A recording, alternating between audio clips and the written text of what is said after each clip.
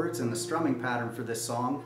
If you want to play along with the recording, you'll need a capo at the 3rd fret. I'm going to call out the frets from the capo, so this is the 1st, 2nd, and 3rd fret. Let's start by placing down a G chord. Put your 2nd finger on the 3rd fret of the 6th string, the 1st finger on the 2nd fret of the 5th string, the 3rd finger on the 3rd fret of the 2nd string, and the 4th finger on the 3rd fret of the 1st string. Here's your G chord. The next chord is D. Moving to the D chord, don't lift your 3rd finger.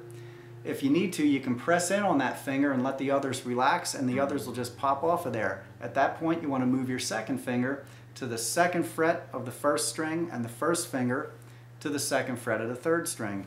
There's your D chord. You only need to strum strings 4, 3, 2, and 1 for the D. The next chord is E minor 7. Moving to the E minor 7, leave your 3rd finger right where it is. You don't need to move it. Press in on that finger, let the others relax, and they'll just pop right off of there.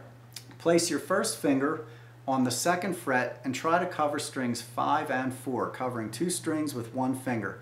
Then take your 4th finger and place it on the 3rd fret of the 1st string. There's your E minor 7. You can strum all the strings for that one. The last chord is C add 9. So all you need to do is take your 2nd finger and place it on the 3rd fret of the 5th string, and you got your C add 9. If you need to, you can readjust your 1st finger so you only hold the 2nd fret on the 4th string. So the 4 chords in the song: G, D, E minor 7, then a C. And you can even hear the intro of the song just strumming those 4 chords in that order. Now I'm going to show you the strumming pattern. And in the strumming pattern, we use the technique of the rest, where you got to use the karate chop part of your hands to stop the strings. On my website at www.edkind.com, I have the complete basic rhythm course. In that course, there's an entire section devoted to teaching you how to do the rest. And it's very extensive, very detailed. You can take yourself through it even if you're a beginner. You have to subscribe, but for a beginner, it's a great place to start if you want to play easy songs with easy chords. There's easy chords that you can start with, and like I said, a lot of detailed instruction. So here's how the rhythm goes. It's a 2-measure rhythm, which means it takes 2 measures to complete 1 cycle through the rhythm. During that time, we change some chords. So the first part of the rhythm, place the G chord down. You strum like this: down, down, down, down, up, rest.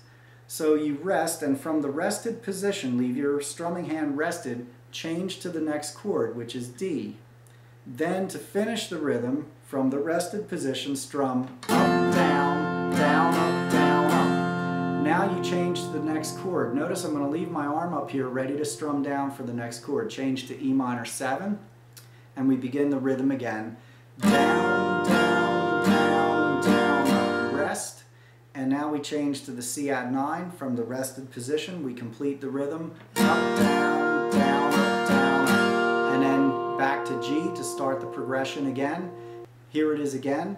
Down, down, down, down, up, rest. And then the D. Up, down, down, up, down, up. E minor 7. Down, down, down, down, up, rest. C add 9. Up, down, down, up, down. All together. Down, down, down, down, up, rest, up, down, down, up, down, up, down, down, down, down, up, rest, up, down, down, up, down.